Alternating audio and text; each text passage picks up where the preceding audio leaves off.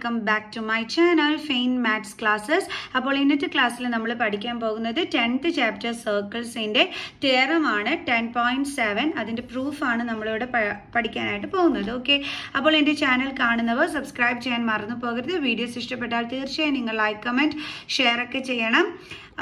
Bell icon enable ചെയ്യാൻ ആരും മറന്നു പോകരുത്. ഓക്കെ, അപ്പം നമ്മുടെ തിയറം 10.7 ഇതാണ്. Chords equal distance from the centre of A circle are equal in length. അതായത് നമ്മുടെ സർക്കിളിന്റെ സെന്ററിൽ നിന്നും ഈക്വൽ ഡിസ്റ്റൻസിലുള്ള കോഡ്സ്, അതായത് ഇപ്പോൾ സർക്കിളിന്റെ സെന്ററിൽ നിന്നും നമ്മൾ ഇതേ ഇങ്ങോട്ട് ഒരു പെർപെൻഡിക്കുലർ ലൈൻ വരയ്ക്കുകയാണ്. ഓക്കെ, അതേപോലെ തന്നെ അപ്പോൾ ഇതിന് നമുക്ക് പേര് കൊടുക്കാം, പി എന്ന് പേര് കൊടുക്കാം. അതേപോലെ നമ്മൾ സെന്ററിൽ നിന്നും ഈ ഒരു കോർഡിലോട്ടും നമ്മൾ ഒരു പെർപെൻഡിക്കുലർ ലൈൻ വരയ്ക്കുകയാണ്. അതിന് നമുക്ക് ക്യൂ എന്ന് പേര് കൊടുക്കാം. ഓക്കെ, ഇത് രണ്ടും അപ്പം പെർപെൻഡിക്കുലർ ലൈൻസ് ആണ് നമ്മൾ വരച്ചത്.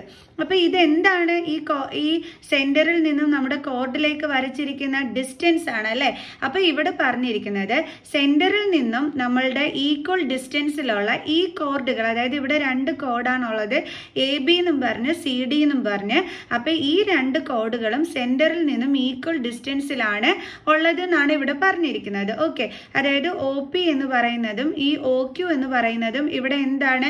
ഈക്വൽ ആണ്. ഓക്കെ, അപ്പൊ ഇങ്ങനെ ഈക്വൽ ഡിസ്റ്റൻസിലുള്ള ഈ കോർഡുകളും ഈക്വൽ ആണെന്ന് വേണം നമ്മൾ പ്രൂവ് ചെയ്യാനായിട്ട്. അതായത് A B is equal to C D, ഇതാണ് നമ്മൾ പ്രൂവ് ചെയ്യേണ്ടത്. മനസ്സിലായോ നിങ്ങൾക്ക്? അപ്പം നമ്മുടെ തിയറത്തിനകത്ത് പറയുന്നത് ഇതാണ്, നമ്മുടെ സെന്ററിൽ നിന്നും ഈക്വൽ ഡിസ്റ്റൻസിൽ ഉള്ള ഈ കോർഡുകൾ ഈക്വൽ ആണെന്ന് പ്രൂവ് ചെയ്യാനാണ് നമ്മുടെ ക്വസ്റ്റ്യനകത്ത് പറഞ്ഞിരിക്കുന്നത്. ക്ലിയർ? അപ്പൊ നമ്മൾ ഇവിടെ വരച്ചത് അതിന് വേണ്ടിയിട്ട് എന്താണ്? ഒ പി എന്ന് പറയുന്ന ഒരു പെർപെൻഡിക്കുലർ ലൈൻ വരച്ചു, അതേപോലെ ഒ ക്യു എന്ന് പറയുന്ന പെർപെൻഡിക്കുലർ ലൈൻ വരച്ചു. ഈ സെന്ററിൽ നിന്ന് നമ്മൾ കോർഡിലോട്ടാണ് ഈ പെർപെൻഡിക്കുലർ ലൈൻ വരച്ചത്. അപ്പൊ അതെന്ന് പറയുന്നത് എന്താണ്? ഇവിടുത്തെ ഡിസ്റ്റൻസ് ആണ് അല്ലെ. സെന്ററും കോർഡും തമ്മിലുള്ള ദൂരമാണ് ഈ ഒ പി എന്ന് പറയുന്നത്. അതേപോലെ സി ഡി എന്ന് പറയുന്ന കോഡിലേക്കുള്ള ദൂരമാണ് ഒ ക്യു എന്ന് പറയുന്നത്. ഈ ഒരു ഡിസ്റ്റൻസുകൾ എന്താണ്? ഈക്വൽ ആണെന്ന് നമ്മുടെ ക്വസ്റ്റ്യനകത്ത് പറഞ്ഞിട്ടുമുണ്ട്. കണ്ടോ? അപ്പൊ ഇങ്ങനെ ഈക്വൽ ഡിസ്റ്റൻസിൽ വന്നിരിക്കുന്ന എ ബി എന്ന് പറയുന്ന കോർഡും സി ഡി എന്ന് പറയുന്ന കോർഡും ഈക്വൽ ആണെന്ന് വേണം നമ്മളിവിടെ പ്രൂവ് ചെയ്ത് കാണിക്കാനായിട്ട്. അപ്പൊ ഇതെങ്ങനെയാണ് നമ്മൾ പ്രൂവ് ചെയ്യേണ്ടുള്ളത്? ഈസിയാണ് കേട്ടോ, പറഞ്ഞുതരാം. അപ്പൊ അതിനു മുമ്പായിട്ട് നമുക്ക് തന്നിരിക്കുന്ന കാര്യങ്ങളൊക്കെ ഒന്ന് എടുത്ത് എഴുതാം. അതായത് ഇവിടെ എന്തൊക്കെയാണ് ഇവിടെ തന്നിരിക്കുന്നത് എന്നുള്ളത് ആദ്യം നമുക്ക് എടുത്ത് എഴുതണം. എന്തൊക്കെയാണ് ഇവിടെ തന്നിരിക്കുന്നത്? ഈക്വൽ ഡിസ്റ്റൻസ് എന്ന് തന്നിട്ടുണ്ട്. അതിനർത്ഥം എന്താണ്? ഒ പിയും ഒ ക്യൂവും എന്താണെന്നുള്ളതാണ്? ഈക്വൽ ആണ്. അതേപോലെ ഒ പി നമ്മൾ വരച്ചിരിക്കുന്ന ഒ പി എന്താണ്? പെർപെൻഡിക്കുലർ ലൈൻ ആണ്. അപ്പൊ നമുക്ക് പറയാം O P perpendicular to A B and O Q perpendicular to C D. ഇത് ഇത്രയും നമുക്ക് തന്നിട്ടുള്ള കാര്യമാണ്. അപ്പൊ ഗീവൻ ആദ്യം നമുക്ക് തന്നിട്ടുള്ള കാര്യങ്ങൾ ഇത്ര എടുത്ത് എഴുതാം. എന്തൊക്കെയാണ് തന്നിരിക്കുന്നത്? O P is equal to O Q, കാരണം ഈക്വൽ ഡിസ്റ്റൻസ് ആണെന്ന് പറഞ്ഞിട്ടുണ്ട്. അപ്പം ഒയിൽ നിന്നും വരച്ചിരിക്കുന്ന കോഡിലോട്ട് വരച്ചിരിക്കുന്ന ഡിസ്റ്റൻസിൽ ഒ പി എന്ന് പറയുന്നത്.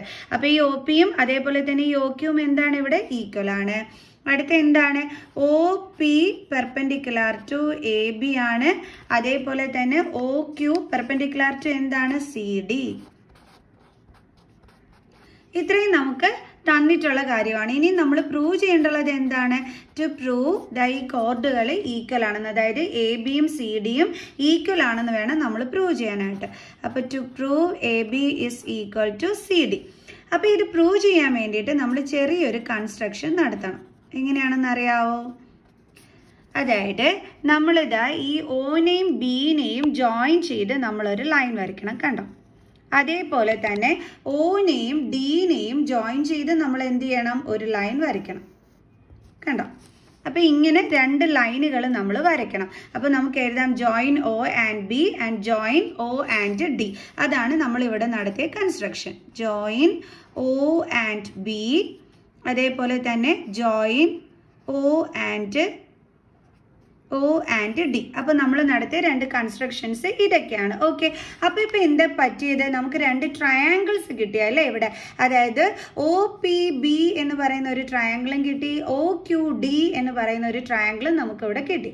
അപ്പൊ ഈ രണ്ട് ട്രയാങ്കിൾസും കോൺഗ്രുവന്റ് ആണെന്ന് പ്രൂവ് ചെയ്ത് കഴിഞ്ഞാൽ CBSE റൂൾ വെച്ചിട്ട് നമുക്ക് ഈ പി ബിയും ക്യു ഡിയും ഈക്വൽ ആണെന്ന് നമുക്ക് കിട്ടും.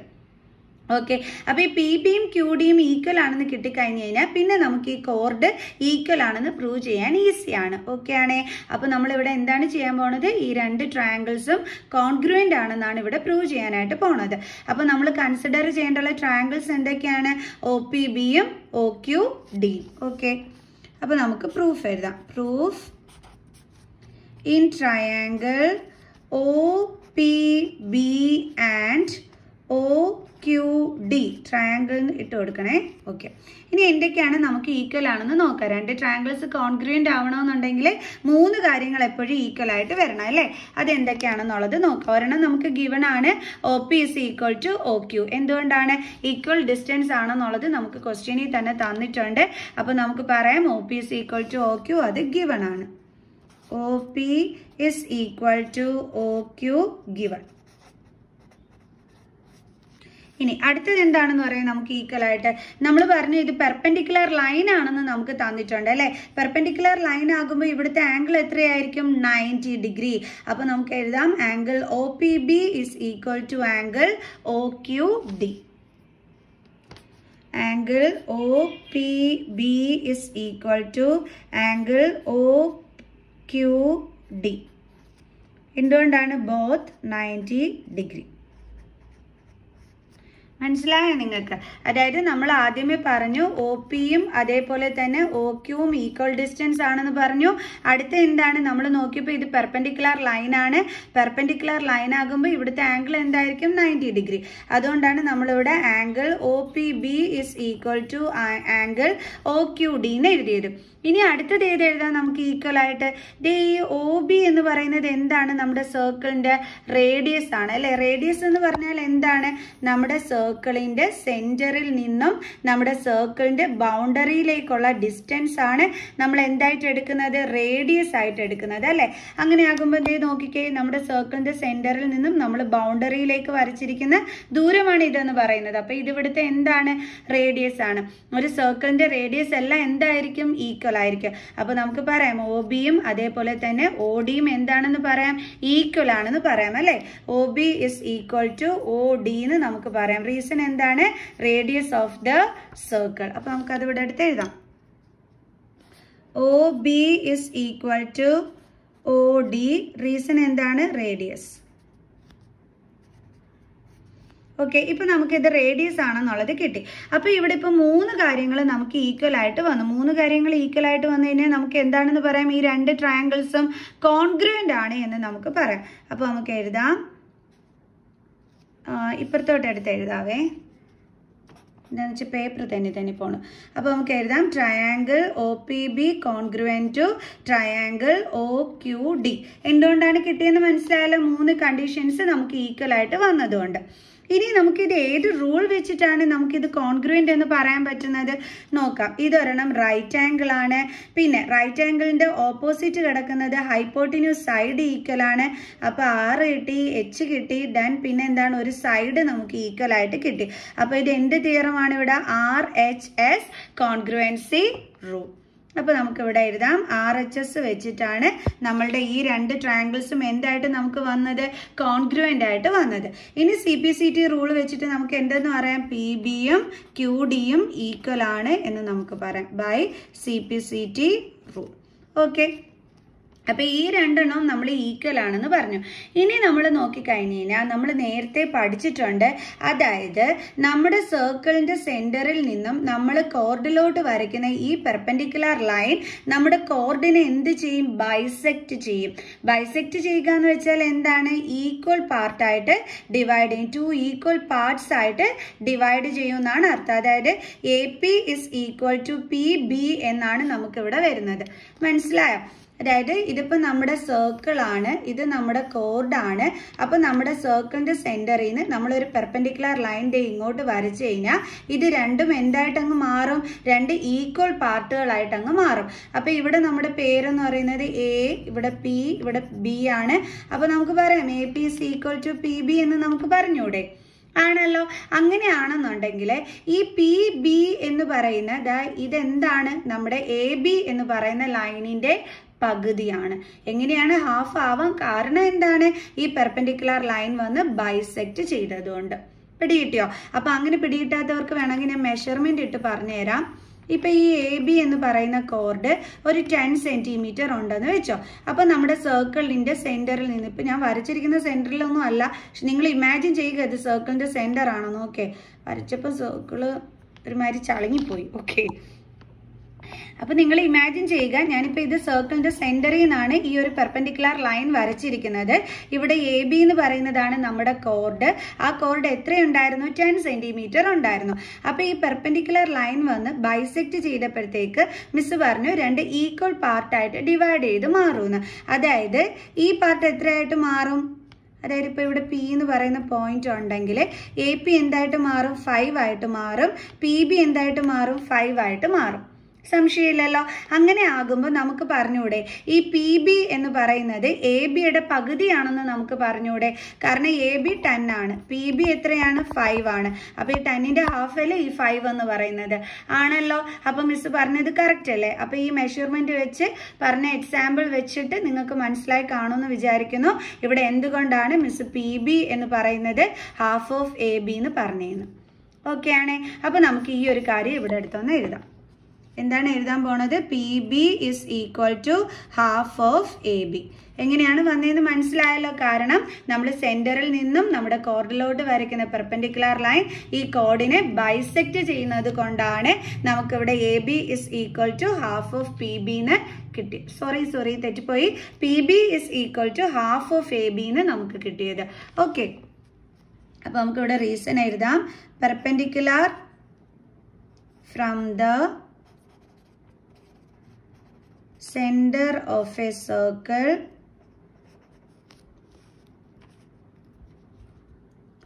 to a chord bisects the chord.